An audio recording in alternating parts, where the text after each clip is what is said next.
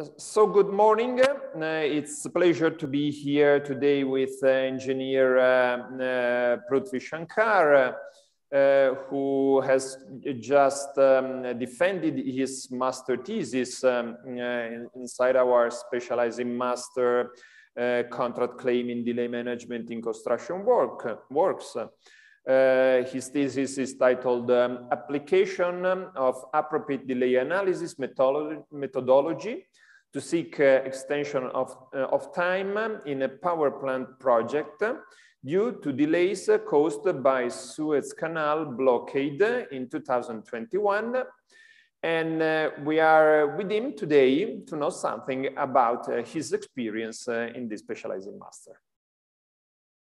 Perfect. Thank you so much, Mr. Franchi. Myself, Pruthvi Shankar. I am a construction professional with over 7 years of experience. And I started this course in 2020 batch. And I have been really fortunate to have got this opportunity through P.lli. And I came into this course as any other planning engineer of construction professional, but I am completing this and exiting this course with a proud feeling that I am no more just a planning engineer, but also a planning engineer who knows about contracts, about claims, about a little bit about law and all the other guiding factors in a construction project. And all of this credit goes to the complete structure and the curriculum that is covered under this master's course offered by P.lli. And I'm really grateful for all the professors who are a part of this.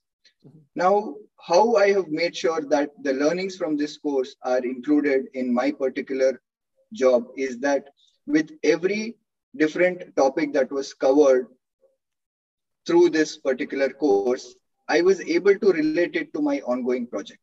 And presently I'm associated with an EPC project for a very huge value of around 780 million US dollars. So every aspect of the learning from this particular course and subject, I was able to take some guidance and help from this course in my present day-to-day activities and in my project.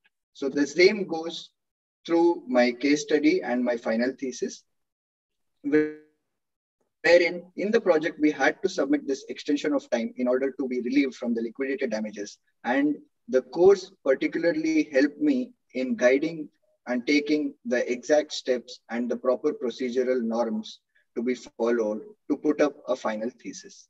And like Mr. Franchi has given introduction, the application of this appropriate delay analysis. This is my final thesis that I have defended successfully today.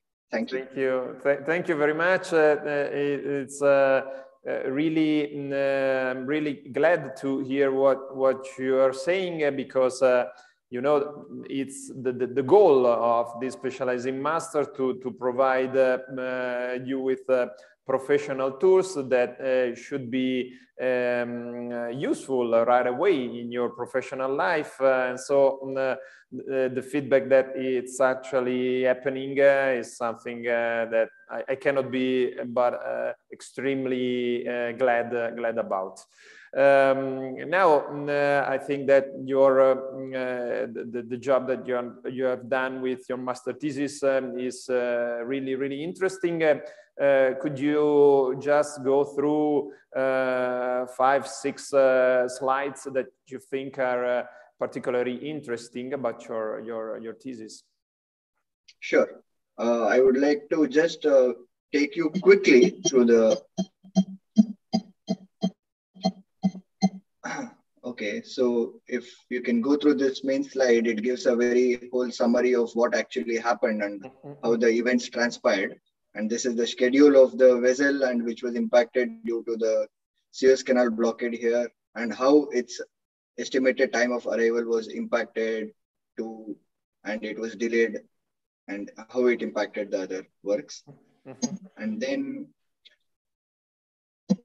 we have a tabulation of what actually happened, a plan versus actual, wherein we compare what was the actual planned critical path or planned baseline schedule, and against that we measure what actually happened and we impact different delay events and we see the final impact here. I think this slide is really extremely interesting because you see there are three events that caused 70 days of delays. One, of course, the blockage of the Suez Canal, which was the first one, which probably also affected the second one, which was, of course, a first major event. Then a governmental risk, which was clearly out of your control. And then, of course, also bad weather, which, of course, it's out of anyone's control. But the two last line, you see that you go from 70 days of delays to back to 24 days of delays. So even if you had to face three events that were out of your control, you were able to then decrease the delays from 70 to 24 days. So that's correct. That's really a great job on your part. Correct. So this shows how well the EPC actually adhered to all the contractual obligations. Even though we had delay events, we made sure that from a contractor's point of view, we have to fast track certain things and accelerate in order to mitigate the risk and the impact of the delays. Yeah. Sure. Then going through the extension of time analysis, I can take you through how, yes, this is a very interesting slide wherein a schedule from the P6, that is Primavera 6, has been made use of. So first what we do is we use the unaffected, unimpacted schedule, which is with the progress updates, and we build a fragment and we model these fragment with the delay events into this unimpacted schedule. And we logic link these models into the activities and critical path which it impacted. And then we reschedule it.